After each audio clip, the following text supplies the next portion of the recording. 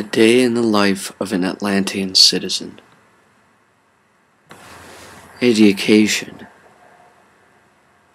As it is promised in the Atlantean Constitutions, education of a newborn in the telepathic methods of the order of death may begin no sooner than 9 months following its conception, which we in the POD uphold to be the moment of the coming into being or creation of consciousness, self-aware life.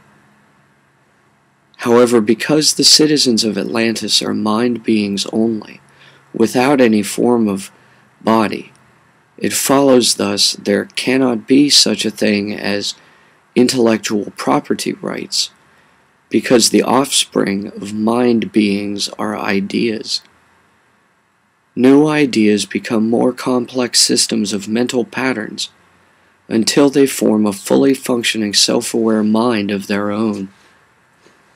Thus, intellectual offspring, or ideas of any mind being, cannot be considered a good or service that can be commodified and owned.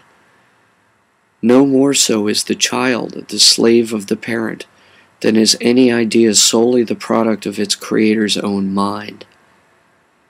The primary capstone of the Order's telepathic education method is the philosophical goal of eradicating intellectual property rights on the grounds that all we can do is discover new truths within and about our reality that we all share.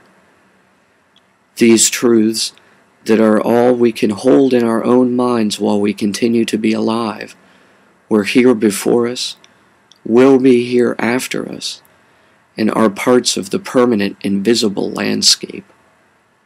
Our own minds are merely like netting through which the universal mind's thoughts pass like clouds. There is no pride over ownership, only recognition for a new discovery. All citizens of Atlantis up to and including the Pope of the Lemurian Church-Bank are considered as like mere children beside God. Thus, all those who have entered paradise have come into it as like children, and so no one is exempt from learning more at any time. Even a newborn can teach and reveal much to even the oldest and most popular of popes.